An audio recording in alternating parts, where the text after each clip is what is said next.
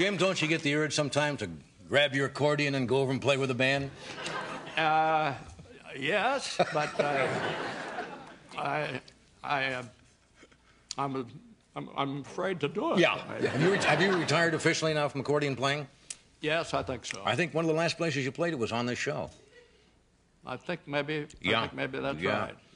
But you used to play it when you were working back on Broadway, and used to play it in a tea room part-time? No, this was up at, before I went to Broadway, this is up in a stock company called the University Players. Yeah. Josh Logan, and he started it. And they had a place up in Falmouth, Massachusetts. And when I graduated from Princeton, Josh came up and said, why don't you come up and, I'd been on a couple of triangle shows at Princeton and sort of attended a little sort of acting was fun. And I said, why don't you come up to Falmouth and you can paint scenery and, you know, we'll give you little parts in the plays you do and everything, and you can play your accordion in the tea room. The tea room was right next to the little theater.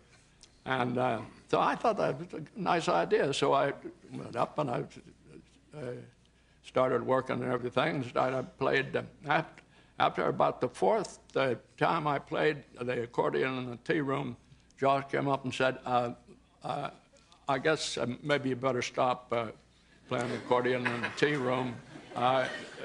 Several people came up and said that your accordion playing spoiled their appetite. So that was it. So that was the end of the accordion.